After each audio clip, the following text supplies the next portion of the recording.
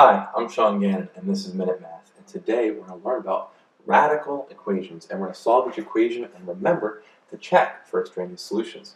So, if I was given this equation, x equals the square root of 8x. Well, my first step here is I need to square both sides to get rid of that radical. So I square both sides here, and I'm left with x squared equals 8x. From there, I'm going to subtract an 8x of both sides, leaving me with x squared minus 8x equals 0. Remember, that's subtracting over. A lot of people just want to divide it. No, subtract that 8x over.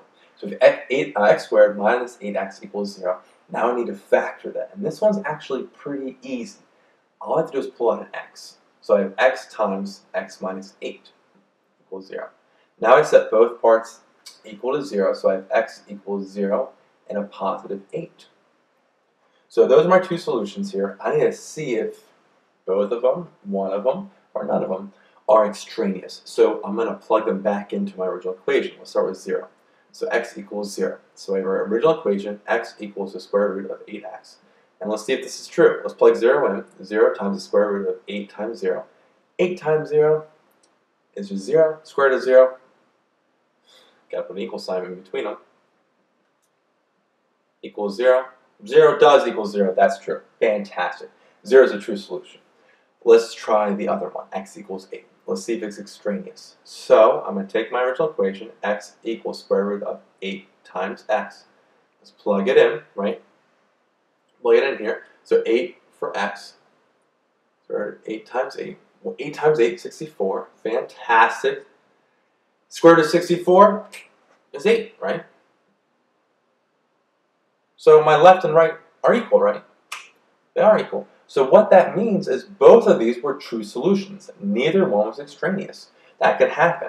So we have x equals 0 and a positive 8, and those are my two solutions here. So let's recap.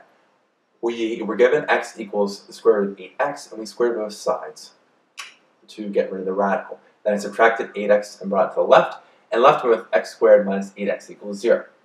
Then I factored that to get x times x minus 8. And then I knew that from there, setting each one equals 0, my two solutions are x equals 0 and x equals 8. I checked both of them. The first one, when I checked it, I ended up getting 0 equal to 0 when I simplified, okay? And I knew from there, okay, both left and right are equal. Great, 0 is a real solution. Let's go try the other one.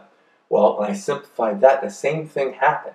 I got the square root of 64, and square root of 64 is 8, and so the left-hand side and the right-hand side were both equal to 8. Alright, so x does equal, that's a true solution as well. So in this case, there were no extraneous solutions, but two real true solutions, and they are x equals 0 and x equals